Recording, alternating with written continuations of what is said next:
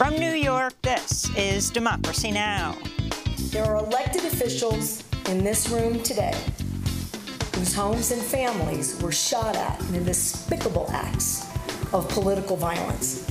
Election violence continues at home.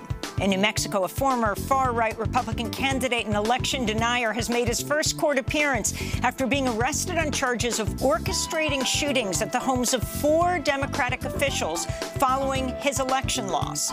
We'll speak to one of the officials whose home was shot at, as well as the New Mexico Secretary of State. Then we'll look at Azerbaijan's month-long blockade of the disputed area of Nagorno-Karabakh, a home to ethnic Armenians. The closure of the Lachin corridor is a provocation. Its goal is a new military escalation, and there is no need to take steps that are desirable to those drafting the military escalation scenario. And meet the Earth scientist who was fired from her job at a federal lab for her climate activism. All that and more coming up.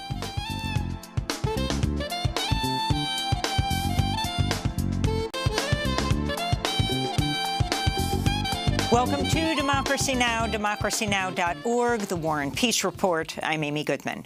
New research finds human activity has caused temperatures in Greenland to rise far beyond levels seen in the 20th century. The study in the journal Nature found that without immediate action to stop global heating, Greenland's melting glaciers will raise sea levels by 20 inches by the end of the century, flooding coastal communities around the world. Researchers studying ice cores found the decade spanning 2001 to 2011 was the warmest for Greenland's ice sheet in 1,000 years. Temperatures in some parts of Greenland now average 1.5 degrees Celsius above pre-industrial levels. The United Nations Secretary General has condemned fossil fuel executives for deliberately misleading the public about the threat posed by their products. Antonio Guterres made the remarks in an address to the World Economic Forum in Davos Wednesday after a new study found Exxon was aware of the link between fossil fuel emissions and global heating as early as the 70s, but spent decades refuting and obscuring the science in order to make maximum profit. Some in big oil peddled the big lie. And like the tobacco industry, those responsible must be held to account. Today, fossil fuel producers and their enablers are still racing to expand production, knowing full well that this business model is inconsistent with human survival. UN Secretary General warned the Paris Climate Agreement's goal of limiting global temperature rise to 1.5 degrees Celsius is, quote, nearly going up in smoke. Guterres said without further action, the planet's headed toward a 2.8 degrees Celsius increase. Later in the broadcast, we'll meet the Earth scientist who was fired from her job at a federal lab for her climate activism. In Ukraine, the Russian mercenary firm Wagner Group is claiming its fighters have captured a strategic village outside of Bakhmut. The city in Ukraine's eastern Donetsk region has been nearly decimated by weeks of intense fighting. On Wednesday, Ukrainian President Volodymyr Zelensky appealed to allies to speed the delivery of tanks and other heavy weaponry to Ukraine. Zelensky spoke by video link to government, military and corporate leaders assembled at the World Economic Forum in Davos, Switzerland. The supplies of Western tanks must outpace another invasion of Russian tanks.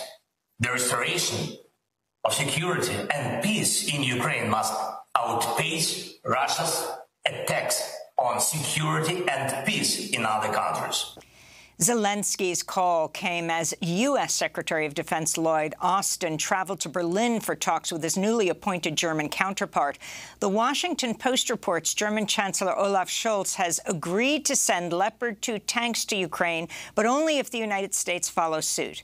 This comes as the Biden administration is set to finalize a military aid package to Ukraine with $2.6 billion worth of additional weaponry, including first-time shipments of Stryker combat vehicles. Meanwhile, the New York Times reports the Biden administration is considering aiding Ukraine in a military campaign aimed at retaking Crimea, which Russia occupied since 2014, even if such a move increases the risk of escalating the war. The International Atomic Energy Agency says it's placing inspectors at all 4 of Ukraine's nuclear power plants in order to safeguard against a nuclear catastrophe brought on by Russia's invasion. On Wednesday, IAEA Director General Rafael Grossi toured the Chernobyl nuclear power plant again, which Russia briefly occupied last year. We certainly hope that there will not be any further occupation or attack on the plant. My efforts are aimed at avoiding that, and by having a permanent presence of the IAEA, we are taking a very concrete step in that direction. The International Atomic Energy Agency is continuing to call for the establishment of a nuclear protection zone around the Russian-occupied Zaporizhzhia nuclear power plant, which has repeatedly come under fire over the past 11 months of fighting. Belarus has put exiled opposition leader Svetlana Tsikhanouskaya on trial in absentia for committing treason. In 2020, Tsikhanouskaya ran for president against Belarus's longtime leader, Alexander Lukashenko, after her husband, Sergei, was jailed while running for president. Svetlana fled Belarus after the election. She denounced the trial as a farce. First of all, I have to say that in Belarus there are no honest trials. We live in absolute lawlessness in our country. So tomorrow's trial will be on me, will be farce, show, but not like real justice, you know. In a remarkable victory for progressive activists, New York's Democrat-controlled Senate Judiciary Committee has rejected Democratic Governor Kathy Hochul's nominee to become the top judge in New York State. In an unprecedented move, the Judiciary Committee voted 10-9 to oppose the nomination of Hector LaSalle, who is the first Latinx judge ever picked to head the New York Court of Appeals. Numerous unions, as well as civil rights, immigrant rights, and reproductive rights groups had opposed LaSalle's nomination, citing what they described as his past anti-labor and anti-abortion rulings. LaSalle's backers included House Minority Leader Hakeem Jeffries. Microsoft has announced plans to lay off 10,000 workers in the largest round of job cuts at the software giant since 2014. This builds on approximately 120,000 job cuts over the past year at high-tech firms including Twitter, Meta, Lyft, and Salesforce. Meanwhile, Amazon said Wednesday it'll lay off 2,300 workers in Seattle and Bellevue, Washington, part of a plan to slash Amazon's corporate workforce by 18,000. This comes after the U.S. Occupational Safety and Health Administration, OSHA, cited Amazon with failing to protect workers at 3 warehouses against ergonomic hazards, putting them at risk for musculoskeletal disorders and lower back injuries. A warning to our audience, our next story contains graphic images and descriptions of police violence. In Indiana, lawyers for the family of Herman Whitfield III have released body camera videos from the night Whitfield was killed in his parents' home by Indianapolis police officers. Whitfield was an award-winning African-American piano virtuoso who would have turned 40 years old last October.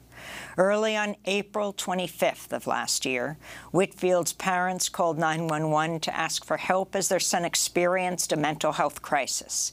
6 armed police officers responded to the call. Whitfield family lawyer Richard Waples says the videos show officers failed to call an ambulance and did not bring in mental health professionals as the family requested.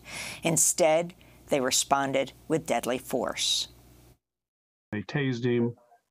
Then they got on top of him and cuffed him up and kept him prone down even though he was crying out he couldn't breathe. All this was captured on the body cam videos, which the police then would not let us have. The Marion County Coroner's Office later determined the cause of Whitfield's death was homicide. The city of Indianapolis and its police department fought for months to block a judge's order that raw videos of Whitfield's killing be made public. Herman Whitfield's mother, Gladys Whitfield, said Indianapolis police instead released a highly edited and narrated video which did not show the whole story. In my opinion, the police department has been anything but transparent concerning the circumstances of our son's killing. And in my opinion, IMPD has taken every opportunity to obscure the facts and present a distorted view of what happened. Whitfield's family has filed a wrongful death lawsuit against the city of Indianapolis and the 6 officers who responded to the 911 call. In Atlanta, Georgia, protests against a planned police training center known as Cop City escalated Wednesday when police say they shot and killed a man who was part of the demonstrations. Police said they were conducting a major clearing of protesters who occupied a wooded area outside the center when they were fired on, claiming they fired back after an officer was wounded by gunfire. Hundreds gathered at a vigil Wednesday night to mourn the protesters' death, where they disputed the police account. Longtime Atlanta activist Kamau Franklin tweeted, "We need an independent investigation on the killing of this protester. Why are SWAT teams in the forest with Georgia state troopers clearing a forest?" he tweeted. 6 protesters were arrested Wednesday and charged with domestic terrorism. And New Zealand Prime Minister Jacinda Ardern has announced she will not seek re-election and will step down next month after more than 5 years in office. I know what this job takes, and I know that I no longer have enough in the tank to do it justice. It's that simple. Prime Minister Ardern drew international praise for her handling of the COVID-19 pandemic after her government stamped out the coronavirus for months until vaccines became widely available. She also drew praise for her compassionate response to a white supremacist massacre in 2019 that killed 51 people at 2 mosques in the city of Christchurch, New Zealand. Shortly after those attacks, Ardern led a successful campaign to ban military-style, semi-automatic and assault rifles.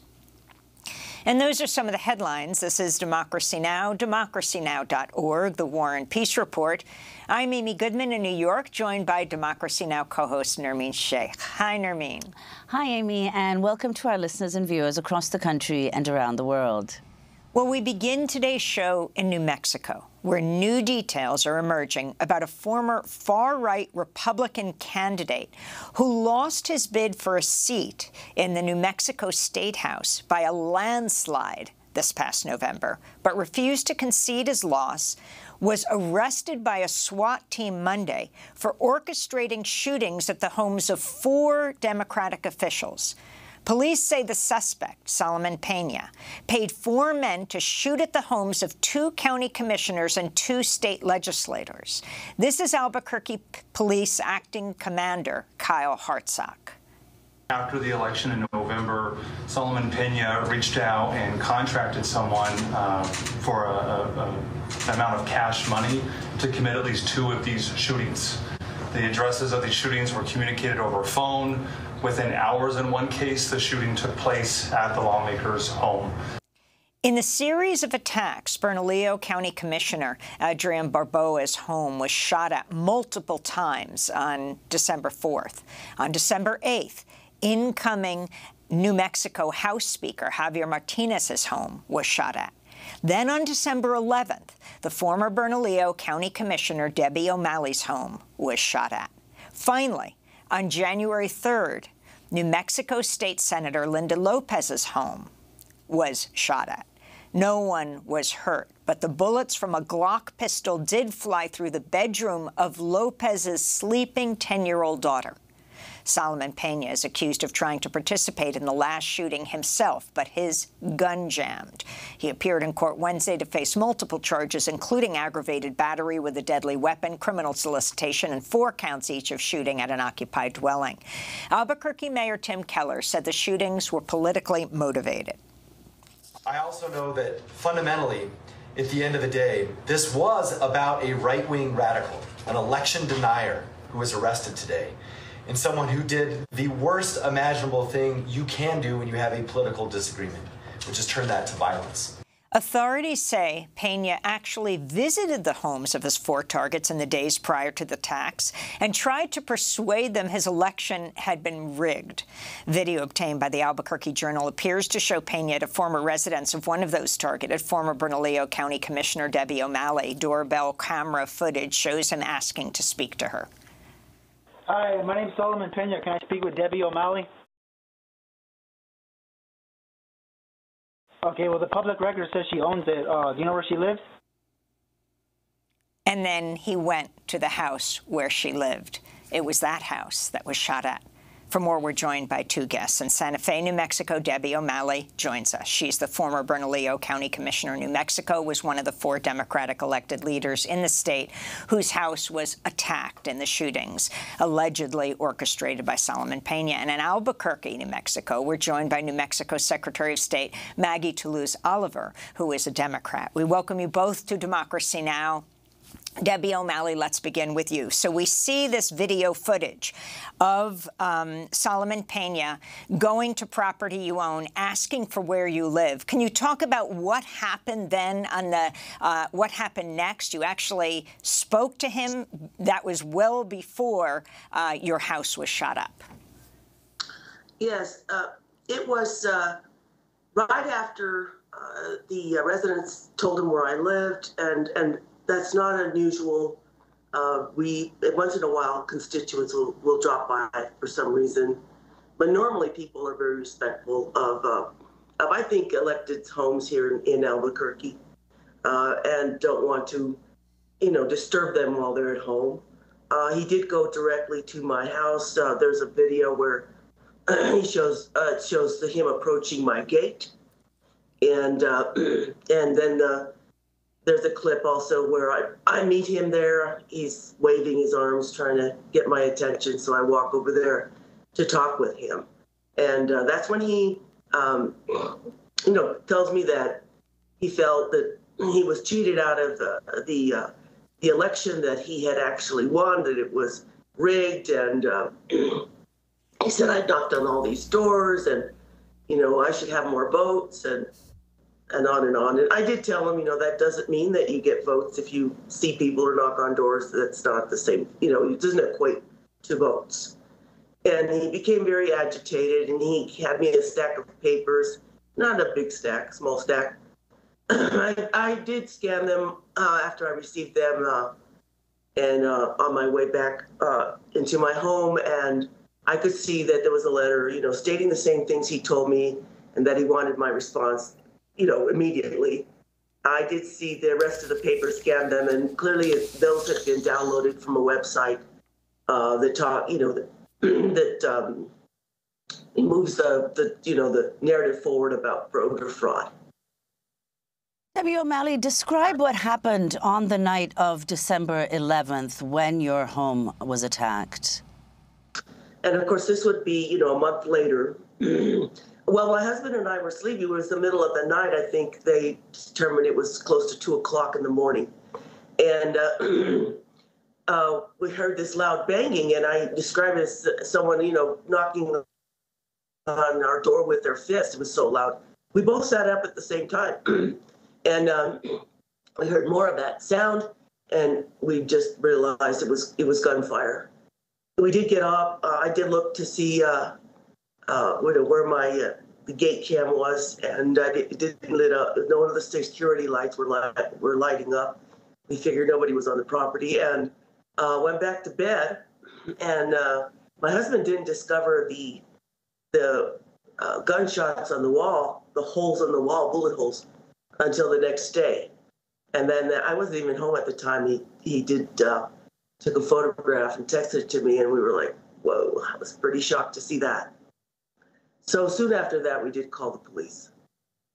And what did the police tell you? Did they come immediately to your house? Well, they did. They sent a team out.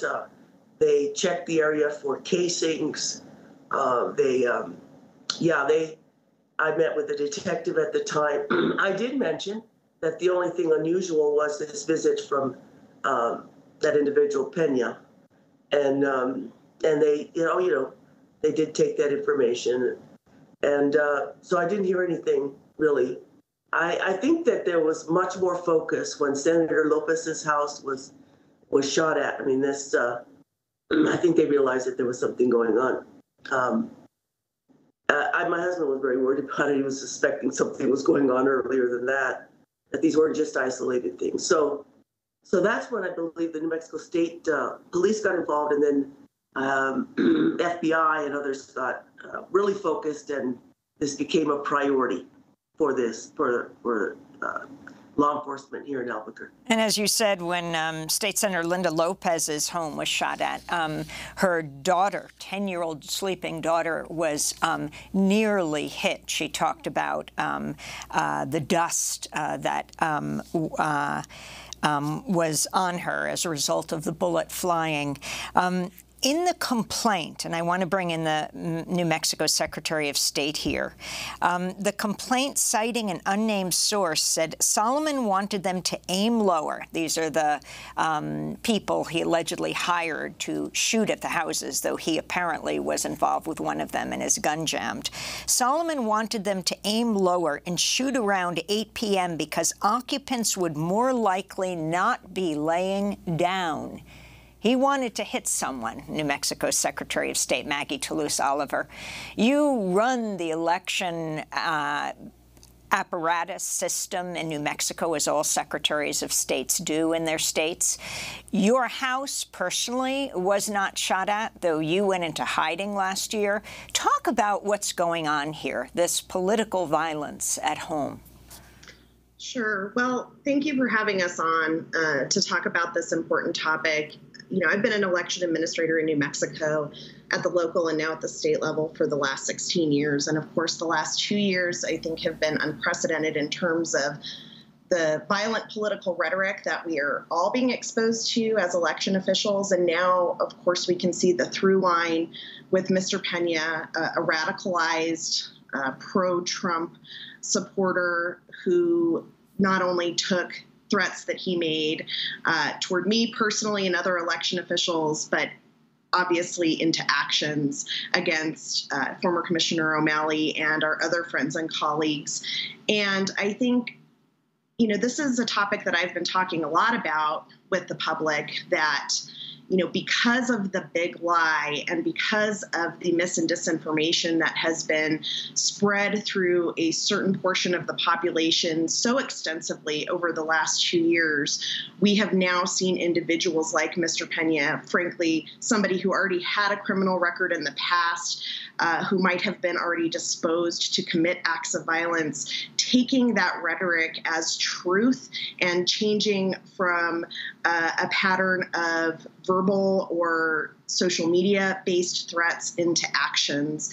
I'm very grateful for law enforcement in our state, for the Albuquerque police and the state police, the FBI, to have acted so quickly once this pattern of actual violence was established, and to take quick action to obtain and arrest those who were involved. But what concerns me is that this may not be where this, you know, radicalized behavior based on lies and mis and disinformation end. Maggie, could you explain, as you mentioned, Pena had a criminal record. So how is it, first of all, that he was able to run for political office at all? And how did he get access to guns? Well, I don't know the answer to the second question. I think our members of law enforcement would be better equipped with that information. But what I can tell you, in New Mexico, we have a little bit of a disjoint in terms of our laws around candidacy and holding office. So in New Mexico, someone who has been convicted of a felony cannot hold a public office. However, there is no such prohibition for somebody to seek office and be placed on the ballot. So the grand irony of Mr. Pena's, candidacy is that although he could run for office, he could never have actually assumed office had he won the election. But as you already stated, this was a landslide loss, and it wasn't even close. And so, the allegations of election rigging are just ludicrous. He lost by something like 50 percentage points. But if you could tell us, Secretary of State Maggie Toulouse-Oliver, why you went into hiding last year.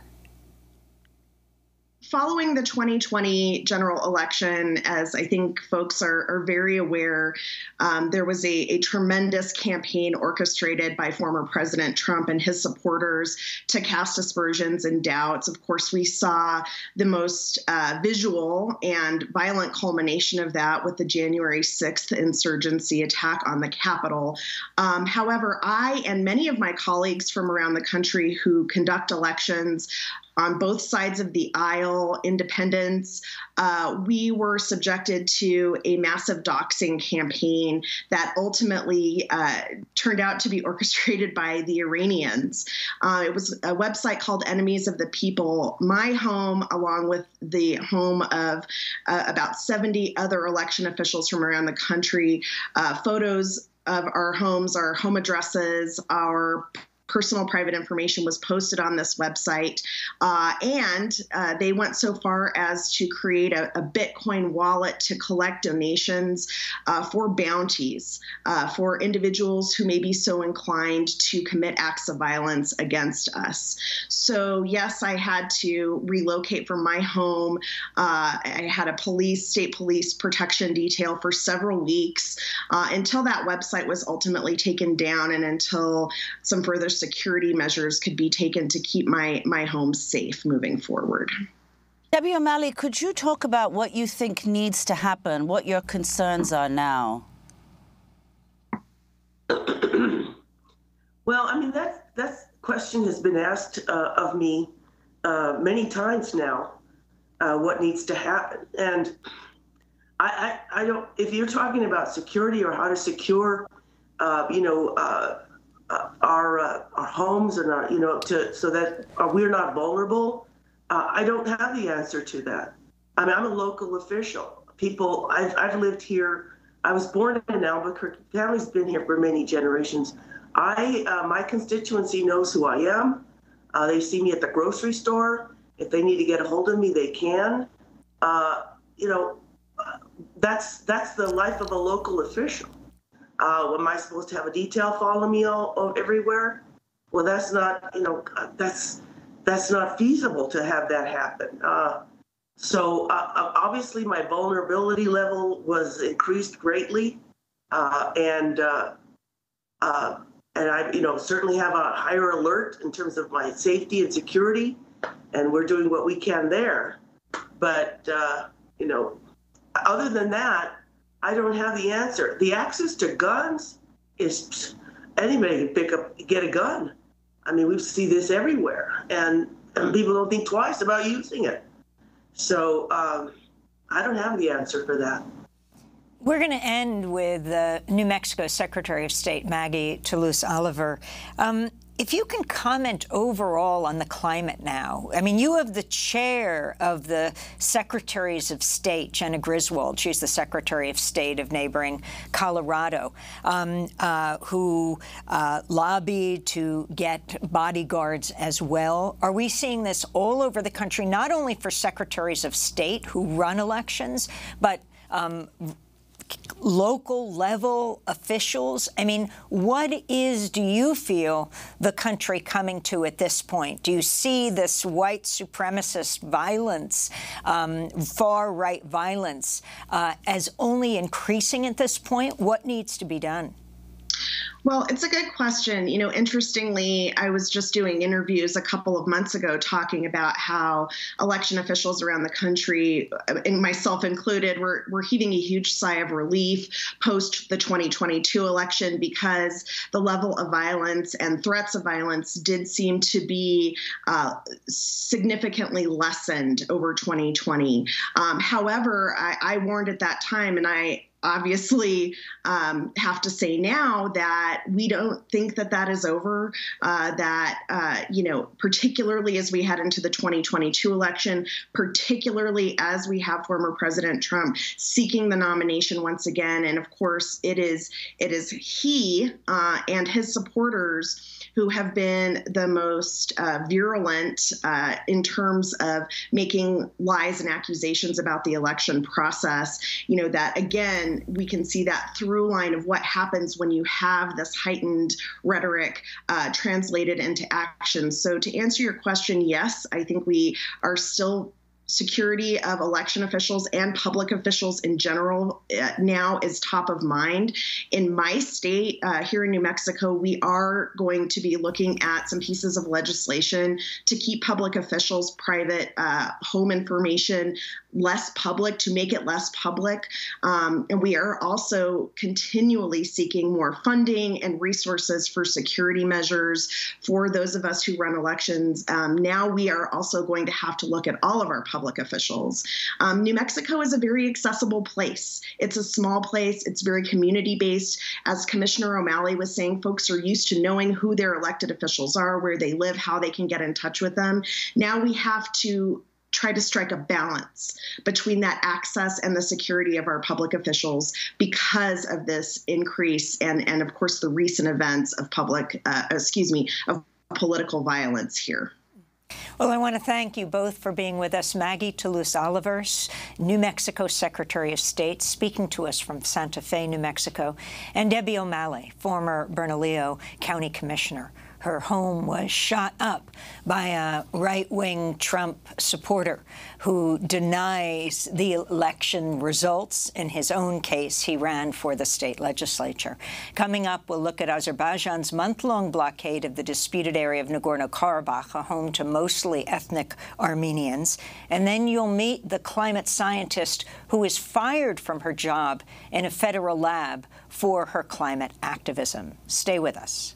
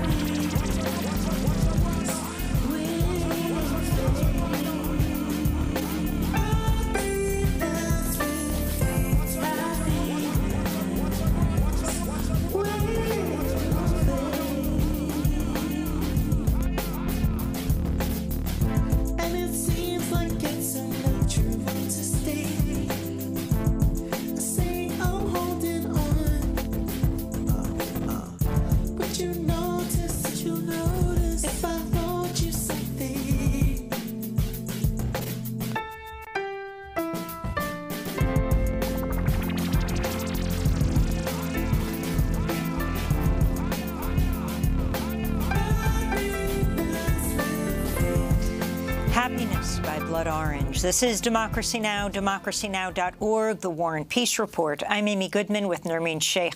As we turn now to look at the growing crisis in Nagorno-Karabakh, a region at the center of a decades-long dispute between Azerbaijan and Armenia and the South Caucasus. The area is located inside Azerbaijan, but it's historically Armenian territory populated mostly by ethnic Armenians. Since December 12th, the only road linking Nagorno-Karabakh to Armenia has been closed, effectively putting the population under a weeks-long blockade.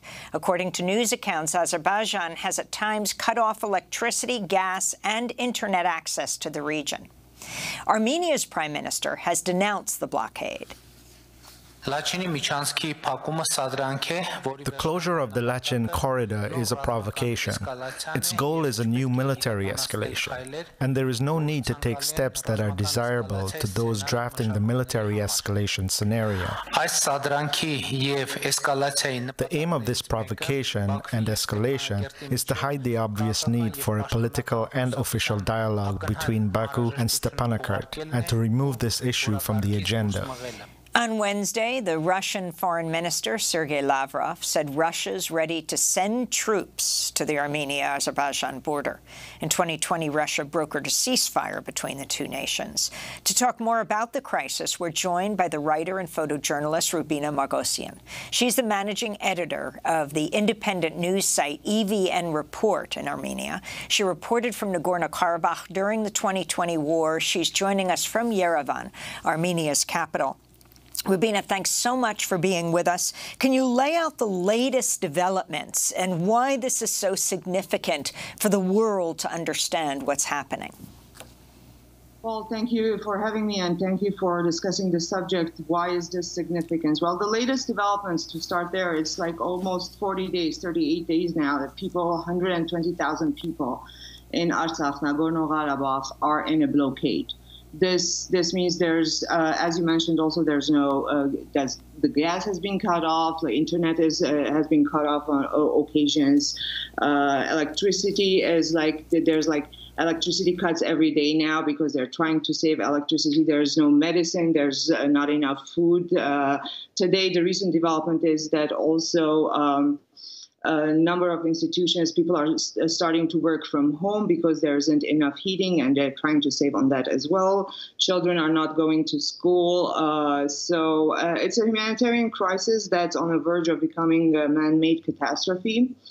This is what's happening because the population of Nagorno-Karabakh is blockaded, and it's already been about 40 days, 38 days, and there's almost no solution in sight. Why there was a peace agreement that was brokered by Russia in 2020. Why was this violated now? How do you understand why this happened? Well, the 2020 November 9th statement, which was a ceasefire agreement that was brokered by Russia, basically puts the Lachin corridor, which is the only lifeline that Artsakh has, its connection with Armenia, puts the Lachin corridor under the authority of the Russian peacekeeping contingent that's been deployed there. So here again, we have this issue as to the peacekeepers are there, and they're allowing this to happen at this point. Why is this happening? Well, we can go into a little bit of what's happening also with Russia in the region and in Ukraine. Well, Russia's losing a lot of its influence in the region, and with Armenia's more tendency pivot towards the west, Russia is not opposed to allowing Azerbaijan use a hybrid warfare strategy such as this one, which is blockading the only corridor that's a lifeline to basically eventually pressure Armenia into an actual peace deal, into concessions, into what the Azerbaijani president calls the Zangezur corridor, into receiving it. And basically also the added benefit would be the presumed self-ethnic cleansing of the Armenians of Nagorno-Karabakh, because this is not the first incident. This is kind of like been dripping all the time. The gas is not being cut for the first time. The issues are persistent every once in a while. So it's this hybrid warfare tactic that's also kind of meant to collectively punish, I think, the population of Artsakh, and Russia's allowing it because it's also kind of a punishment and pressure on Armenia for its pivot towards the west. Could you explain just some background, Rubina? This crisis has been ongoing for almost 30 years, this disputed territory. Explain how borders, once the Soviet Union was dissolved, how were borders determined? Because if one looks at the map, Azerbaijan comes on either side of Armenia, and then we have Nagorno-Karabakh, as the Armenians call, and as you've been referring to it, as Artsakh. So explain how this happened and what the effects of this have been in the region. Well, the effects of this in the region have been very considerable. That a conflict such as Nagorno-Karabakh conflict is something that can be manipulated and escalated and can basically become a full-fledged conflict any moment. This gives powers like Russia a lot of leverage over countries in the region, especially Armenia, in this case also Azerbaijan. It's been a frozen conflict for 30 years, but it goes way back. Artsakh has been traditionally, ethnically, historically Armenian. It was, as was the Soviet policy at the time, it was just given to the Republic of Azerbaijan, the Soviet Republic of Azerbaijan back then. It was an autonomous oblast. This is very important to mention. It was not a full part of Azerbaijan, an autonomous part of Azerbaijan. However, as the Soviet constitution back then allowed, people could vote and decide which republic they wanted to join within the Union. So almost at the end of the Soviet Union, the population of Artsakh, Nagorno-Karabakh, took a vote, decided to join Armenia. So, however, the Soviet Union didn't accept the vote. And the conflict has been ongoing ever since. So their right to self-determination under the Soviet rule was not respected. And then, of course, with the fall of the Soviet Union, it grew into a conflict. And it's very important to note that this is has always been, at some point, it's been 100% Armenian populated area. During the Soviet times, it was majority Armenian populated area. So historically, there's no contesting if this land is ethnically Armenian or not, or is this 120,000 people are on their native lands or not. But that's the brief history of the conflict, which escalated into a full-fledged war in 2020 when Azerbaijan attacked. And still we're dealing with hybrid warfare situation. So can you talk about the significance of the Russian Foreign Minister, Sergei Lavrov, saying Russia's ready to send in troops to the Armenia-Azerbaijan border, and what you feel would lead to some kind of resolution to the standoff right now? Well, even if CSTO, this was said in the context of the Collective Security Treaty Organization, of which Armenia is a member, even sent troops, which they could have done on so many occasions and failed to do, which was their basically, they had to do it, and they kind of told a little bit of the Azerbaijani narrative there, as played a little bit of both sidism, even though Armenia was their security partner. As a member of the Collective Security Treaty Organization, which says any incursion into the sovereign territory of one nation is considered an incursion into the territory of the whole Collective Security Treaty Organization. That would be, in this case, between on the border between Armenia and Azerbaijan, and it would not, the CSTO as an organization has no responsibilities or nothing to do with Nagorno-Karabakh or the Lachin corridor, because that is not part of the recognized territory of the Sovereign Republic of Armenia, nor Azerbaijan at this point either, as well as to be conducted. Rubina, you mentioned, of course, the CSTO, the Collective Security Treaty Organization, which consists of 6 states that became members following the dissolution of the Soviet Union. Of course, Azerbaijan is not a member. Could you talk about whether both sides view Russia as a neutral broker, given its historic support and alliance with Armenia? Sorry, could you repeat the last part? I lost audio. Is Russia considered a neutral broker given its historic alliance with Armenia? Evidently no. As recent developments in Armenia and around Nagorno-Karabakh show that Russia has historically brokered the first Nagorno-Karabakh ceasefire, second the ceasefire. But however, as far as conflict resolution goes, Russia has proven to be more after self-interest rather than peace in the region. Well, we want to thank you so much, Rubina Margosian, for joining us, writer and photojournalist, managing editor of the independent news site EVN Report in Armenia. We'll link to it at democracynow.org. She's reported from Nagorno-Karabakh during the 2020 war, joining us from Yerevan, Armenia's capital. Next up, meet the Earth scientist who was fired from her job at a federal lab for her climate activism. Stay with us.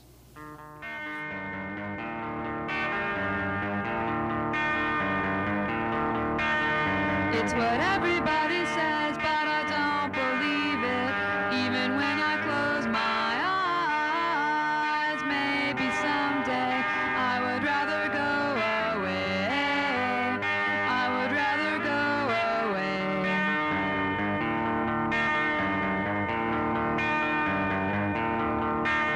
From the bottom of the mine, I can hear it calling. The world is falling down on me. Forget if I can breathe. I'll forget if I can breathe. I'll forget if I can breathe.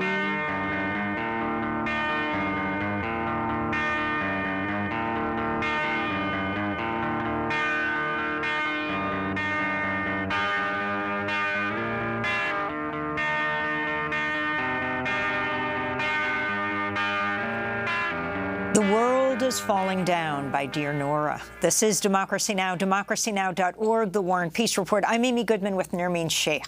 Tens of thousands of climate activists have protested this week against the controversial expansion of a German coal mine. Police evicted climate activists who occupied the deserted town for months to prevent the area from being mined for lignite, a highly polluting type of coal. Police used tear gas, water cannons, batons to clear the encampment. Medics say at least 20 climate protesters were injured. Swedish climate activist Greta Thunberg joined the protests and was detained twice. The fact that all of you are here is a sign of hope. This is only a part of a much larger global climate movement, a movement for climate and social justice and racial justice. Lützerath, what happens in Lützerath doesn't stay in Lützerath. Germany, as one of the biggest polluters in the world, has an enormous responsibility. You are showing clearly today that the changes will not come from the people in power, from governments, from corporations, from the so-called leaders. No, the real leaders are here. It is the people who are sitting in tree houses and those who have been defending Lützerath, for example, for years now. The carbon is still in the ground. We are still here. Lützerath is still there. And as long as the carbon is in the ground, this struggle is not over. This comes as the United Nations Secretary-General Antonio Guterres has condemned fossil fuel executives for deliberately misleading the public about the threat posed by their products after a new study found Exxon was aware of the link between fossil fuel emissions and global heating as early as the 70s and even before, but spent decades refuting and obscuring the science in order to make maximum profits. He warned the Paris Climate Agreement's goal of limiting global temperature rise to 1.5 degrees Celsius is, quote, nearly going up in smoke. And without further action, the planet's headed toward a 2.8 degrees Celsius increase. Well, now we turn to a dramatic scene in December, when the scientist and climate activist Rose Abramoff joined a fellow NASA scientist, Peter Kalmus, to disrupt a meeting of the world's biggest meeting of scientists who study Earth and space, the American Geophysical Union. The nonviolent protest was meant as a call to action to address the climate crisis. Rosa Abramoff and Kalmus went up on the stage and unfurled a banner that read, "Out of the lab and into the streets." Science director at the Nurture Nature Center. Our science is showing that the planet is dying. It's terrifying. Everything is at risk. As scientists, we have tremendous leverage, but we need to use it. We have to wake everybody up.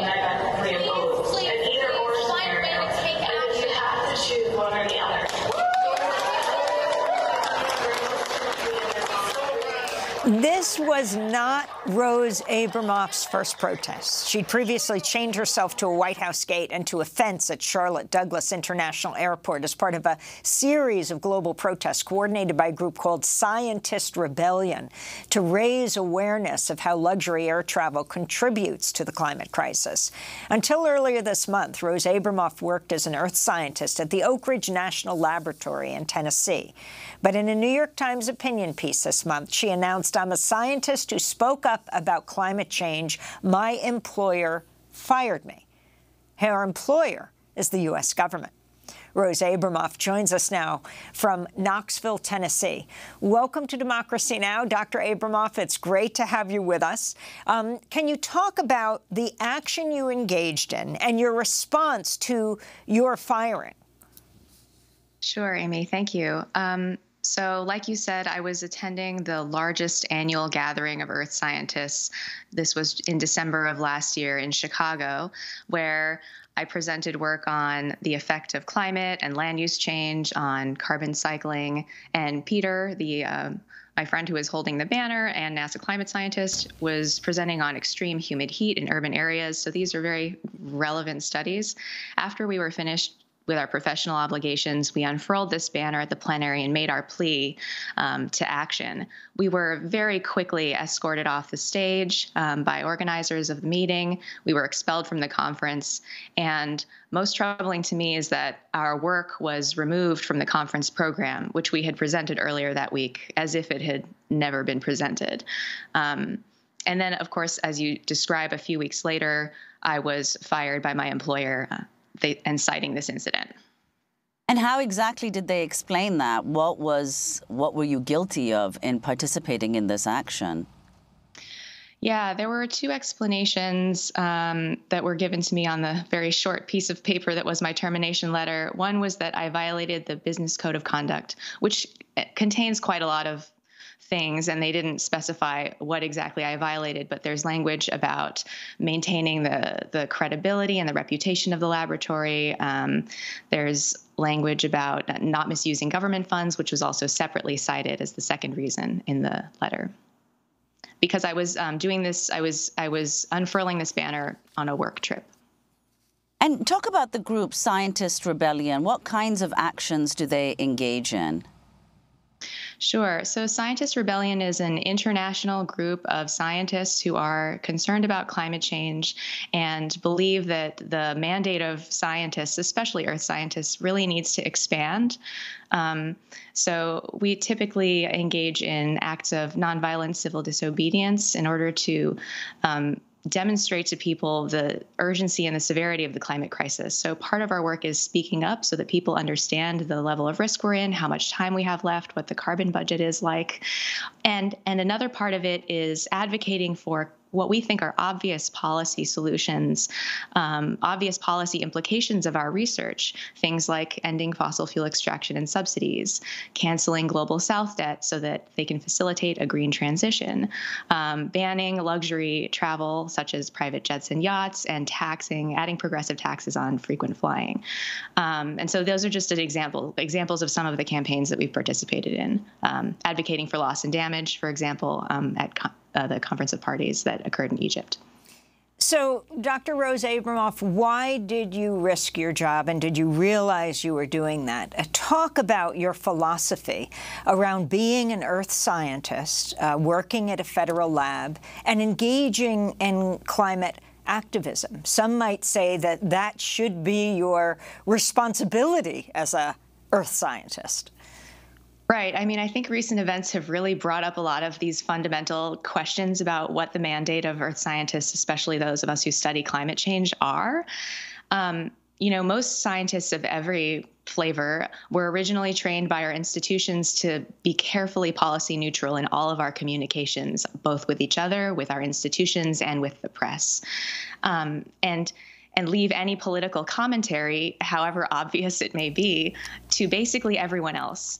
And I find that that seems interesting to me, that we sort of allow the fossil fuel industry, economists, politicians, celebrities, random people on the internet, the youth which are leading the climate movement. Everyone has a stake and a right to comment on these climate policies, except, it seems, those of us who have subject matter expertise in the area. That seems like an odd policy to me, and I take issue with it.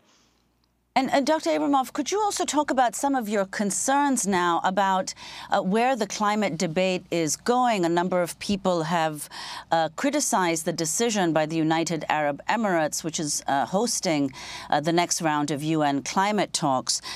They have appointed the CEO of one of the world's biggest oil companies to preside over the talks. Your response? Right. I think this is just another example of the way in which the fossil fuel industry has essentially captured every aspect of our politics. That they're heading this, what is the climate, it's supposed to be the climate mitigation conference. And it's also troubling that there's so much, either tacit or explicit support from our leadership. I think that, there's a lot of friendly rhetoric from the fossil fuel industry that they believe in the green transition and that they're planning to be carbon neutral by 2050. But I'm an earth scientist and I'd rather look at the numbers. And so let's take one example. The Abu Dhabi National Oil Company, which is the company which Sultan Al Jaber heads, is still planning to increase their production of crude oil from 4 million barrels per day to 5 million barrels per day, while at the same time the UAE maintains that they're going to be carbon neutral by 2050. I don't see how those two things are going to happen at the same time. And everything else that I've seen more generally in terms of plans for production and expansion from the fossil fuel industry across the world leads me to believe that this friendly rhetoric, this we're going to transition, is frank, and I can't think of a better way to say this, but it's just total BS. The study that you referenced last week, which was published in the journal Science, confirms using yet another line of evidence that ExxonMobil knew about climate change very accurately since at least the 70s and likely earlier than that. And we know about the misinformation campaigns that they've been leading and obscuring, essentially bringing to a halt any significant policy action since those decades. And so if, as a society, we're going to be successful in making a near complete transition away from fossil fuels, we really have to remove the power and, importantly, also the funding of the fossil fuel industry. Their power, legitimacy, and funding. I think that's the only way that we're going to dismantle it, essentially, successfully. Dr. Abramov, we are speaking at a time when this report has come out. Greenland is the hottest it's been in 1,000 years. These massive protests in Germany, where, among many others, Greta Thunberg, the famous Swedish climate activist, has been detained twice, and she said climate protection is not a crime. We're talking about the head of the oil company being named the head of the UN COP for next year in UAE, and Biden's climate envoy, former Senator John Kerry, hailing him as a great leader of the COP, endorsing that decision. And under the Biden administration, you have been fired. Can you appeal, since you work at a federal lab, for them to rehire you? What message do you have for the Biden administration?